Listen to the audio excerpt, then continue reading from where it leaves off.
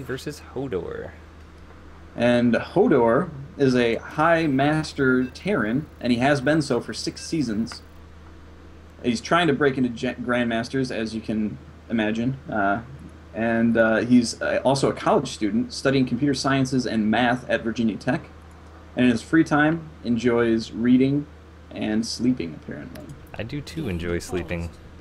Yes, not so much reading on your end, though, as I understand it. Not a reader, nope. Indeed, that is a fact.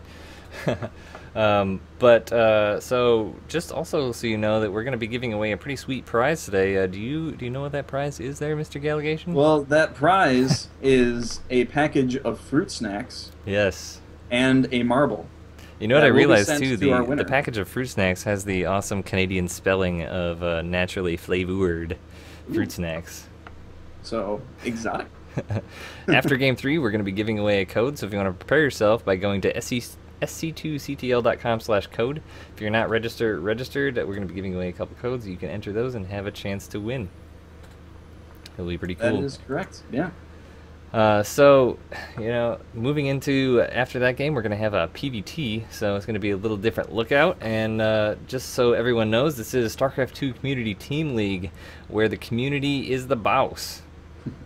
So we want to introduce the players to you like we have been, and really give the players a chance to be exposed to the community out there. We have a lot of great players here, a lot of players that are ready to break out into the scene, and we've seen some really awesome play so far. Absolutely. So as it's Community's Team League, we do appreciate your feedback. Please tweet it at us or send it to on our Reddit threads. Oh yes, let me post that again. So, yeah, let us know your feedback. If you like what you see, if you don't like what you see, let us know how we can improve it. We would love to hear your feedback, and we just love to hear from you in general. Thanks for watching. I went ahead and posted the link to our Reddit thread in the chat. Go ahead and check that out, share it around with people, and that would be awesome to get as many people in here as possible so we can share these cool games. This match was really hyped up to us from StarCraft 2 strategy as well as the organizers of the league, so we have a lot of high hopes for this, so it should be pretty exciting as we jump right on in to game number 3. Game resumed. And in the lower left corner of this game 3, it is going to be our first Terran of the evening. He is from StarCraft 2 strategy. His name is Hodor, I think. That's how you pronounce it. That is how you pronounce it. And in the top right-hand corner, representing Eternal Dreamers, knocking out Coyote in the last match, it is Haffy.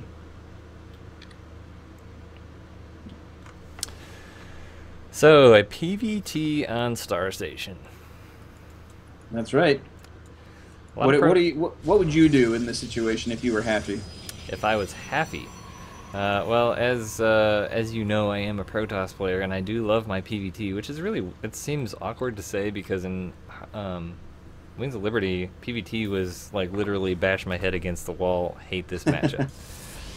But so far in Heart of the Swarm, I've been pretty comfortable. But I am definitely a huge fan of either the one gate expand or a in-base a one gate into quick proxy Stargate, generally up here or over here, to get an Oracle out and a second Oracle with Mothership Core, and you can catch them off guard. They haven't gotten mines and other things like that. It can do a lot of damage. Just like to follow it up with a Stalker at the front. And you know, with all this room around the natural bases, you've got to be expecting drops on this map. You just have to. Yeah, and you know the positions are so far apart, especially with the buff to the Warp Prism. In mid and late game for Protoss, the Warp Prism is such a powerful tool, and you know, as we know with Terran, the Medevac is such a powerful tool in every phase of the game. So I think drops are almost a given from both sides. And hopefully they're able to use them effectively, as they can really change the game, change the momentum. Looks like Haffy is going to be putting down double gas, putting probes right in that. Xenox saying it's laggy. Is anyone else experiencing lag as well? Xenox, you may try also just refreshing the stream. Sometimes that helps. So Marine coming down from that barracks that just finished, Orbital Command following it up.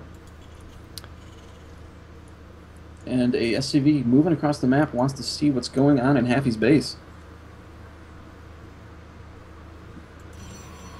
Chrono Boost coming down on probes. Looks like it's going to be Cybernetics Core quick into Mothership Core. I would assume Stalker's always a potential.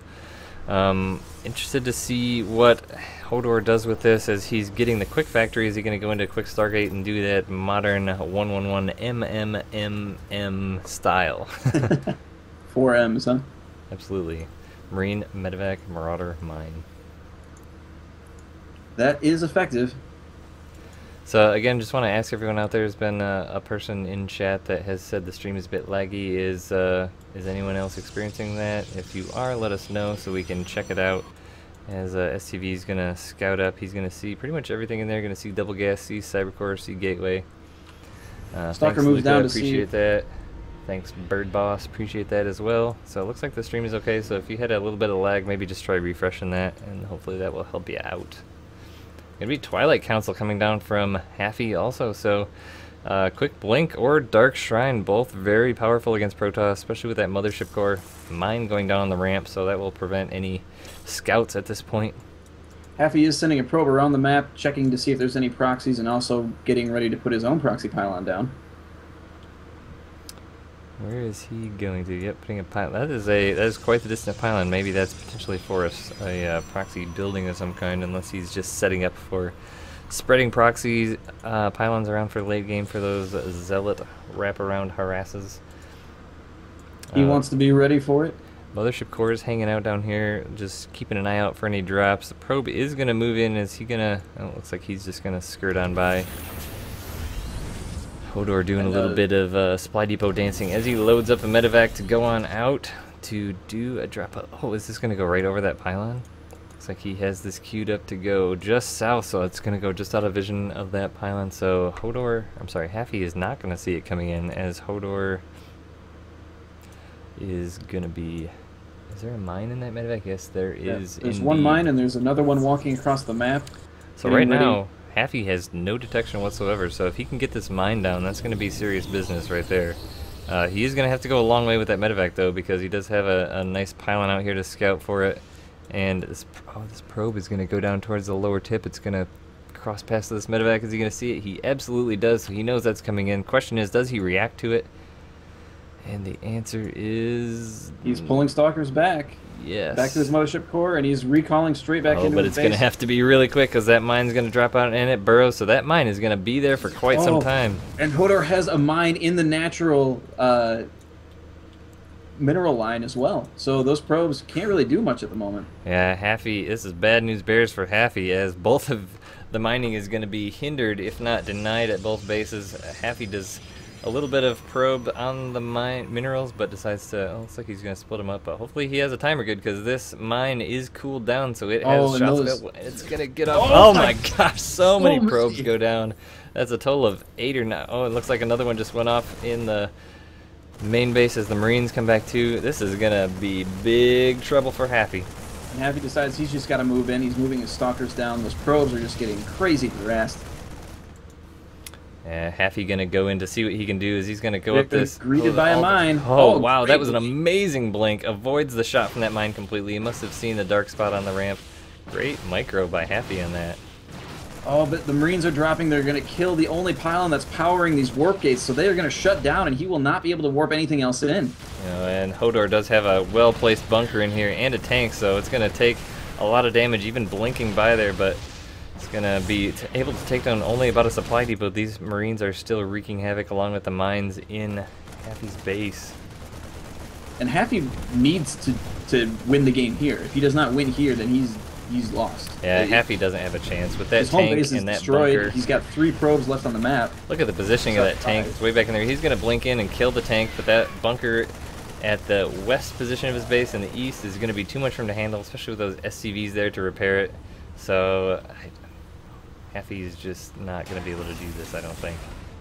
Yeah, Hodor is really sieging himself up in his main base. Those SCVs are repairing from the back, and the Stalkers just aren't able to get any actual damage done. The Mothership Core does go down. That's a huge loss, and those Stalkers are taking big hits, trying to do some blink micro, but does lose one. Another falls, and GG. Well, that was certainly a quick game, but man, that is the rough thing with going with the build that Haffy did, the 3-gate cybernetics core into an expansion, because you just don't have any detection, and if the Terran player goes for a quick mind drop like that, there's literally nothing you can do about it. As we saw there, I mean, he just lost all his probes to mine explosions and had to commit to an all-in, and Hodor was ready for it. He was ready with even just the positioning of his buildings and his base. The Stalkers weren't able to get to the mineral line. They weren't able to do a lot of damage. The SCVs were there repairing, so it was just a very well executed build. Absolutely. So